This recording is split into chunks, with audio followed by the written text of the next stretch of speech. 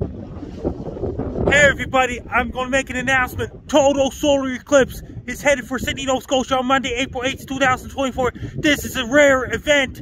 This is a once-in-a-lifetime event. You're coming down to Sydney, Nova Scotia on Monday, April 8th, 2024 just to see the total solar eclipse. This is going to be a great, big, huge, giant deal.